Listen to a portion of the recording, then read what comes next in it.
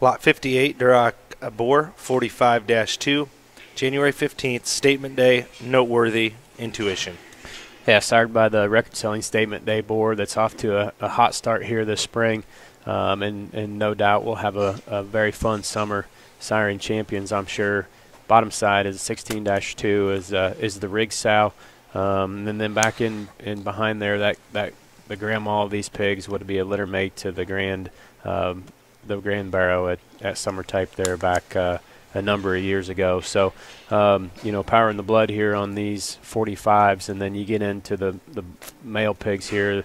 For one, they're dark pigmented, which is neat and cool within the red breed. And then you study just the quality in this 45-2. He is he's big about his legs. He's big about his feet and his bones. He's loose about his skeleton.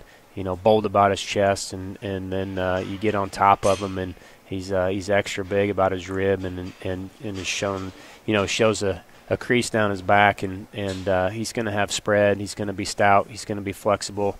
That one looks like one that'd be pretty fun to feed.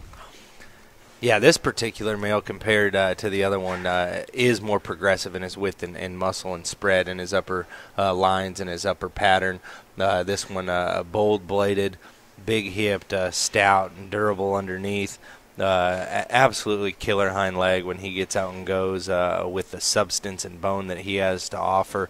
One that certainly has a big feeding window that you can certainly plan on that particular animal being very, very easy to feed and not take a whole ton of management. He's just going to get better every day of his life. I think a Duroc bear here that offers all those extra pieces, that's certainly going to be a fun one to feed.